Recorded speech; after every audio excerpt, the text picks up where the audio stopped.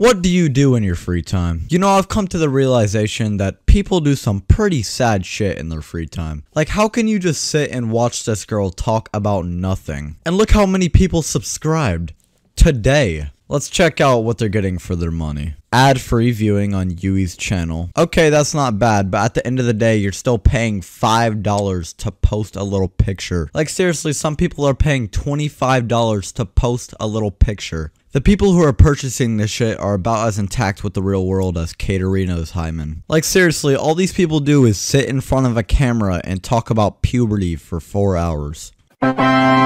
Meanwhile, on the Bedank channel, put 5 hours into editing, make the thumbnail and tags. You know, at this point, I'm coming to the conclusion that the people that watch females talk for hours are like 8 years old, man. When I was at that age, I would have killed to watch some Twitch thoughts do nothing at all, but at least I knew how to type 4 letters onto a screen. Hey, we're gonna be looking at some more sexy clown stuff. Sexy clown stuff. Some niggas think I'm weird and they don't really like me. Cause I can fuck your bitch and fuck your mom and auntie.